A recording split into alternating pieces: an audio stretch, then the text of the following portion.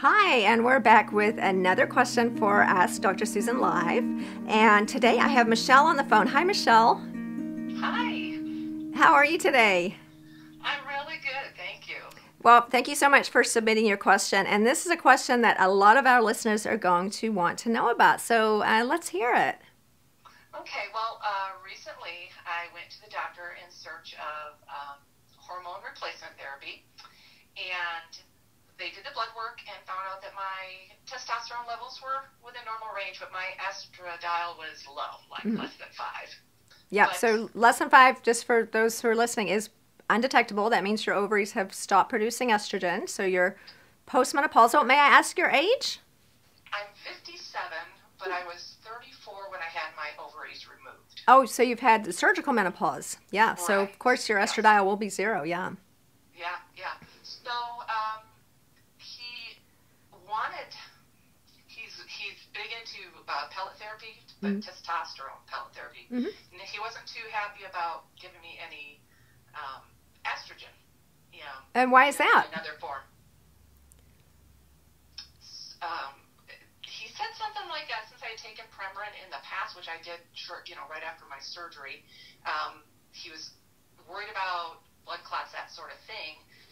But he didn't think that doing nothing was an option, so he was going to give me low-dose testosterone. But my concern was, and my question to you is, they mentioned that some of that testosterone will convert to estrogen in the body. My That's right. concern was, is it going to be enough conversion to give me that protection from, osteoporosis and Alzheimer's and heart disease? Yeah, oh, that's such a great question. And there's several parts to that I want to address. I was so excited I almost interrupted you. There's so much miseducation and misinformation amongst physicians, including myself prior to getting very educated about whether or not you can take estrogen. So what I'm hearing is that your provider is still using some very old information that came from the Women's Health Initiative study that's almost 20 years old now. So based on that study, which is, again, very, very old, there were some theories that were made up that we should not take estrogen for longer than X number of years. And none of this is factual, so people made it up. And they said, well, you shouldn't take estrogen longer than 5 years, 10 years. You shouldn't take it when you're over 60. Lots of different combinations. And that all came from the fact that in the Women's Health Initiative study, the women who took Premarin and Prempro, which are drugs we do not use anymore, seemed to have an increased risk of certain things the longer that they took it. So it's sort of comparing apples to oranges, because now we're using bioidentical estradiol and testosterone. We don't see those risks. The risk of blood clot, heart disease, and stroke was higher in women who took oral estrogen in that study, but that was purely related to the fact that it was taken by mouth. So now, because it goes through the liver, it upsets the blood clotting factors. So there are lots of very, very good studies showing that if we do not take estrogen by mouth and we take it in some kind of non-oral form, including pellet, cream, sublingual, patch, what have you, there's no increased risk in blood clot, heart disease, and stroke. So sometimes people, including doctors and the smartest people on earth, get little pieces of information and patch them together, and what comes out is something that really isn't factual. And that sounds like what's happening in your case, where they've said, oh gosh, well, she took Premarin for 10 years or some number of years in the past, so we shouldn't give her estrogen anymore.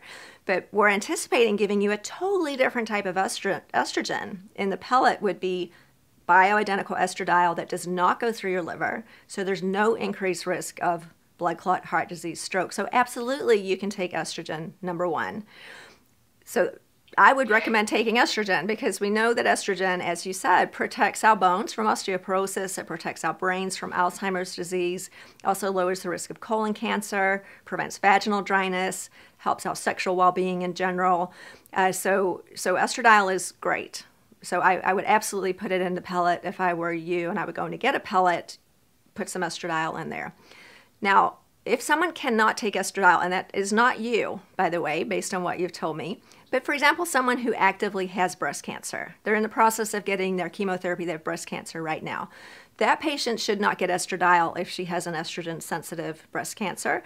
So those patients do very well on testosterone only, because like you said, a little bit of the testosterone is what we call aromatized or converted into estradiol, but only a little bit. So it's enough to help with symptoms in some patients. For example, if you're a breast cancer patient and you're really struggling with hot flashes, a little bit of that, a tiny bit of estradiol, not very much because we don't want to stimulate the breast, can alleviate some of those symptoms, but it's not enough to provide the benefits that estradiol provides. Now, that being said, testosterone is very good for your bones. So testosterone only does protect the bones from osteoporosis, probably as well as estrogen, but both together is the gold standard. Testosterone is also good for heart health, so that's great. Haven't seen a connection between testosterone and reduction of Alzheimer's disease, so estrogen is uniquely good for that. And also vaginal dryness, which is a huge one. That's uniquely related to estradiol. So in your particular case, if you were seeing me, I would absolutely put a little bit of estradiol and a little bit of testosterone in that pellet.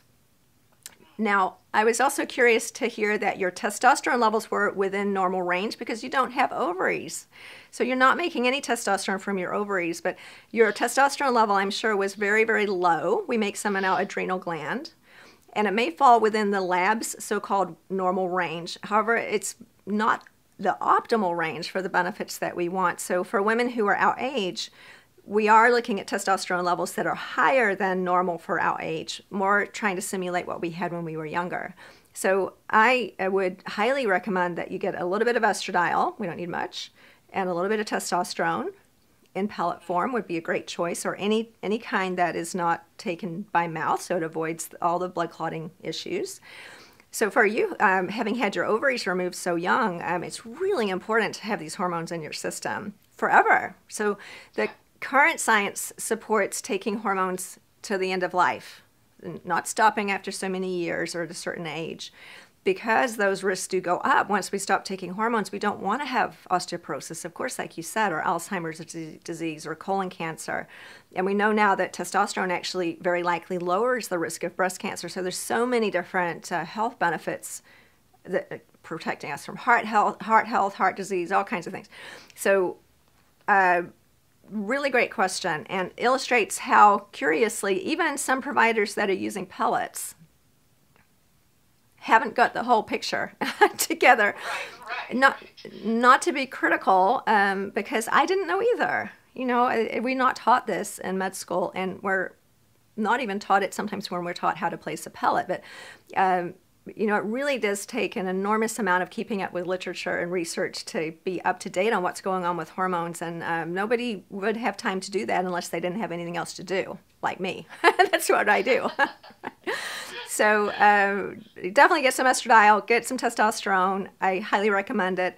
Another thing that I recommend, even though you've had a hysterectomy, I still give my patients progesterone, and I don't know if that's something they had suggested. I still have my uterus. They only took the ovaries. Oh, that's unusual. Yeah, keeping the uterus and taking out the ovaries, that was a really unusual surgery. So I'm surprised to hear that they did that, but probably I'm guessing it was to just maintain the possibility of future fertility with a donor egg or a frozen egg or something like that, so you could still carry a baby in the uterus, even if you had to have your ovaries out. Bit unusual, but regardless, for any of us who have a uterus, if we're taking estrogen, we definitely need to take progesterone as well, because estrogen alone, over years and years, this doesn't happen overnight, can increase the risk of uterine cancer.